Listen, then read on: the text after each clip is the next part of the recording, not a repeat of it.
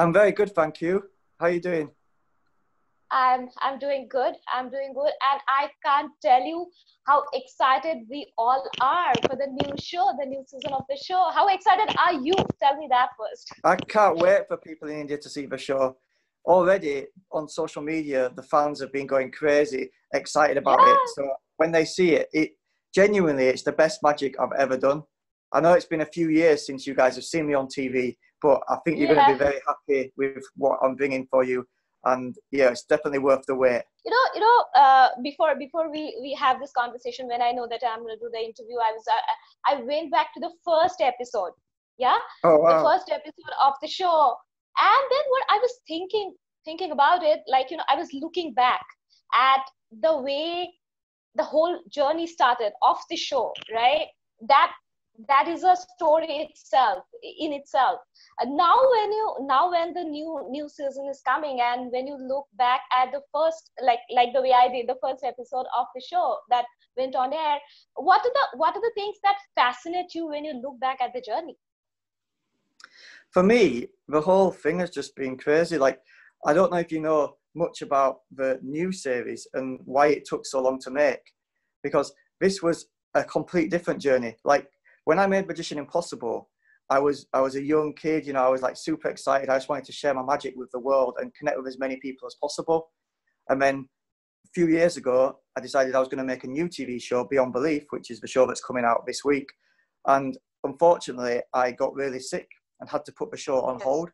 But rather than stop filming and rather than not, kind of take the time to recover, I did take time to recover, but I also documented the journey. And I ended up creating all of the magic that you see in the new show whilst I was in my hospital bed. I wrote the ideas in my notebook, and my dream was to just get better and bring these ideas to life. And thankfully, here we are talking about it. And it features me traveling around the world, from everywhere from Japan to Russia to Dubai, America, Mexico. And like I said, some of the best magic I've ever done. So for me, this show means so much more to me than anything I've ever done, because there was a point where I didn't think I'd be able to perform magic again. The doctors told me that I couldn't even shuffle cards anymore. And I literally had arthritis in all of the joints of my body. And I thought my magic career was over. So to be back here talking to you about my new show is just the best thing ever. For sure. But whenever we go through a bad phase of our life, I'm not just talking about physical illness, but then there are emotional downfall also happens in our life, because life is big, a lot of things happens. When you go through the difficult time, right? What is Hmm. that one thing that drives you? I think passion, first and foremost. I think for me, it was thinking to myself, all right, I'm not going to let my illness define me or hold me back. Just because I can't do one thing, there's so many people out there in far worse off situations than me. So I need to try and adapt to the new environment, a bit like the way everybody's adapting to the new world right now. Everyone's going through a tough time around the world, and I hope everyone in India is staying safe. I send my love to all of my fans out there. But yeah, it's about adapting. And as humans, I think we actually have a lot more capabilities than we give ourselves credit for. And hopefully, by showing my struggles and showing what I was able Hmm. to achieve from it, in spite of it, it will inspire other people who may be going through a similar time themselves.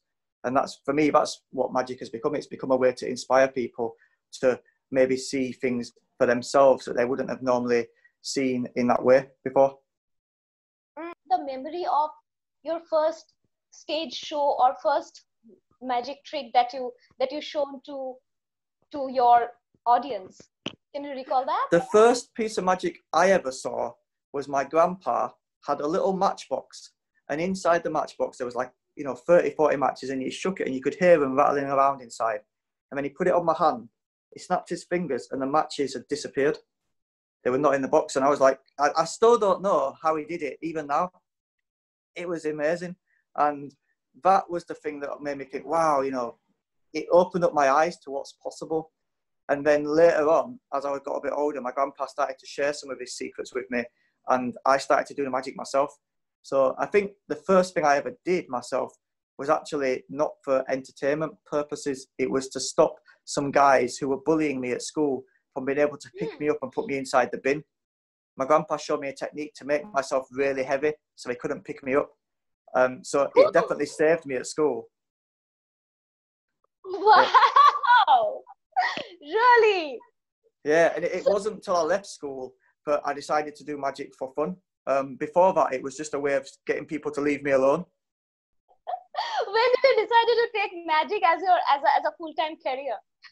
I think it was I ended up in hospital.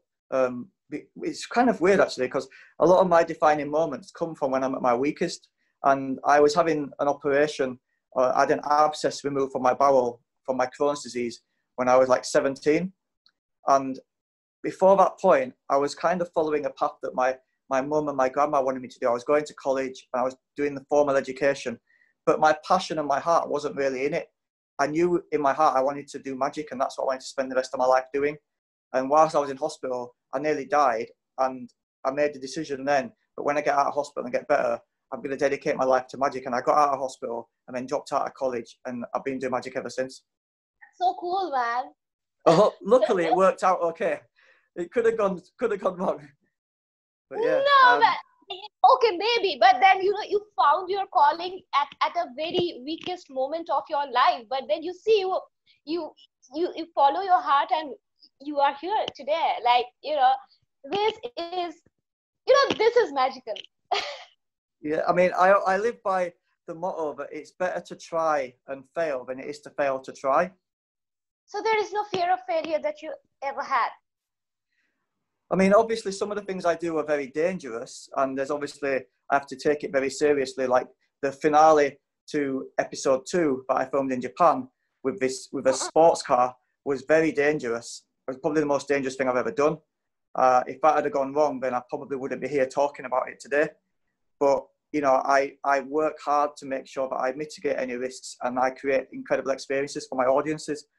I mean, the big finale to the entire series, I don't want to spoil it for you, was the riskiest thing I've ever done. And it's in episode 3.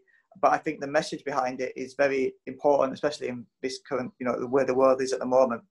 So, yeah, I mean, obviously, there's always in the back of my mind a slight worry that things might not quite go to plan. But I think I just have to push through that, because, you get the bigger the risk, the bigger the reward in some respects. When it comes to India, we have like iconic magician like PC Sarkar. We have before that also we had magician like Gogia Pasha. So when it comes to our country and the kind of magic, the history of magic and magician that we have, does that fascinate you somewhere? Oh, I've been fascinated with magic ever since I was a child. My grandpa was the first person who got me into it. But then since I found out about magic, I would read so many books, and I heard all these stories about the famous Indian rope trick. Like, I've never seen it. No one's ever done it live whilst I've been alive. So, I definitely, when I come to India next, I definitely want to go on a bit of an exploration into the history behind the magic. It's so fascinating. Right. But when it comes to Asian country and especially India, especially my country, what are the things that fascinates you culturally? I mean, if I think back to one of the most incredible experiences for filming my shows, it was actually in Magician Impossible. And it was when I filmed in Varanasi at Holi Festival. And it was just such an incredible backdrop. And there was definitely magic in the air. Like, I can't really put it into words to describe it. I think when you've seen the show, which you've probably seen that episode, it's just so vibrant and so beautiful and like nothing you've ever seen before. And, I definitely left with this connection to India that I've not got with anywhere else in the world. So, I just hope, like I say, I hope that the world goes back to normal soon and I'm able to get out there and see you guys in the flesh, because I've got so much more magic to show you. I'm so glad to know that you had a great time in Banaras, and I just want you to come back to India and explore this country, this beautiful country, and learn a little more, experience a little more of our side of magic. It's such a beautiful country and there's so much of it left to explore. I definitely can't wait to come back. I mean, the last time I was there, I was only there for 48 hours. I came and performed at a private event, and it was crazy because I didn't know who else was going to be at this event, but I ended up spending most of the evening with SRK, which was insane. We all love Shah Rukh. Yeah, like I was like, wow, like, you know, I was a little bit starstruck. I'm not gonna lie. You know, he's such a huge, you know, huge figure. And yeah, that was really cool. So who knows what will happen next time I come? Every time I come to India, something incredible happens. So you know, I definitely want to get back out there soon. But I'm also, you know, I'm kind of working on lots of magic, but with the new way of the world, I'm working on magic that can kind of work, you know, like in this type of format. So hopefully maybe we could, even if I can't get to India soon, maybe we could do like a virtual tour. Yes, People could yes, tune that's in on it. their phones and online and get to experience the magic. But yeah, I'm super excited about the new series, Dynamo Beyond Belief, this Saturday, 18th of July, 9 p.m. I'm going to be on my social media whilst everyone's watching it, Yeah. like commenting along. And yeah, I'm just super excited for people to see it because it's been a few years, but I'm back. Yes. Yes, yes, yes. That's for sure. By the way, may I ask you that have you watched any of SRK's film? I've watched little bits of them. Yeah, like sometimes, you know, like my my father-in-law, he loves watching the Bollywood films, and I sometimes watch them with him. He's a lovely personality. As you know, you must have got the vibe of how he is loved by thousands of people Yeah, here. yeah, he was so laid back and so chilled, and like a yeah, it was really humbling experience to meet him. I didn't expect it, you know, like he was just I was just going out there to do a show, and he happened to be there, and it was yeah, it was incredible. I got to do some magic for him. Yeah, it was incredible experience. So yeah, I can't wait to come back to India, and I just genuinely can't wait to see the reactions from the show this weekend. So yeah, Yes, yes. Thank you so much for talking to us. Thank you. thank you guys. Bye. Bye.